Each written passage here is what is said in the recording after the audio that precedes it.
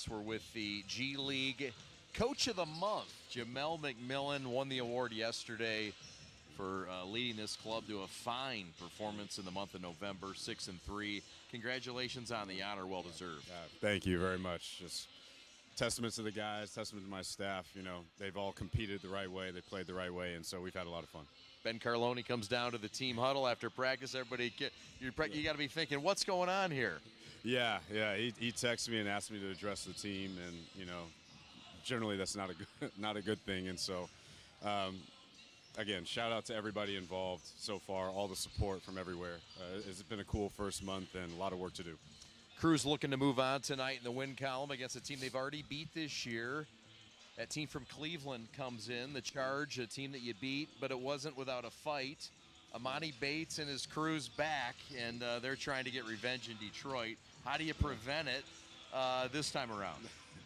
Just trying to set the tone for the night. You know, obviously Amani coming back home, and he's electric. You know, he's a very good basketball player that can get it going from all over the basketball floor, and so we've got to disrupt tonight. You know, that's the word of the night, is disrupt. Make these guys make another play. And so, you know, urgency is up. The guys are ready to go, and we've had a good couple days of preparation for it.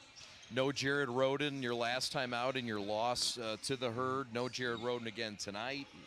Get us up to speed on what's going on with your top two-way guy. Jared's had a high usage season so far, and so back locked up a little bit. Nothing too crazy to worry about. Just want to prevent him from doing any further damage, and we have a week here with just one game this week and one this weekend, and so trying to let him calm down a little bit and get back to where he's feeling able to move, actually. And so you know, we've got a lot of guys. Our roster's here, Stan is back, you know, and everything, and so we've got a lot of guys eager and ready to go out and compete. Despite the loss, Xavier Simpson again showed that he can score the ball. For those that were wondering, he put up 30 again, the second time he's done that this year with 30-plus. Kind of fun to watch him score the basketball efficiently and do his other things too, right? Yeah, I call Xavier Rondo, man. He's tricky. Yeah. He's tricky, but he's been awesome for our group.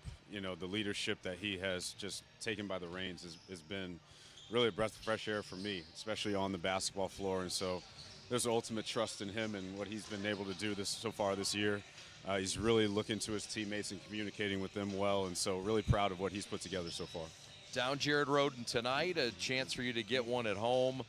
Team's lost 2 out of 3. What's it going to take to bounce back without JR? What kind of lessons did you learn without him moving forward? Yeah, again, it's just attention to details. Just got to understand tendencies of this group. They shoot it really well from the three-point line, but we've got to get to our pace within the details. You know, we've got to get out and run, make some misses, get up and down the basketball floor, but we've got to make sure that our defense is fueling our offense and not allowing our offense to kind of dictate our pulse on the defensive end. And so I think we're in a good place. I think we're in a good spot. You know, guys understand where they are, and the roles have kind of been defined a little bit more as they trust each other and understand where their opportunities can come from on the floor. But it's part of it. I'm really excited to get December started, and it should be a good one tonight. He's the G League Coach of the Month. He's got this club off to a roaring start, 6-3. All the best, continued success. Thanks for taking the time, Jamelle. Absolutely, man. Thank you very much. Appreciate it.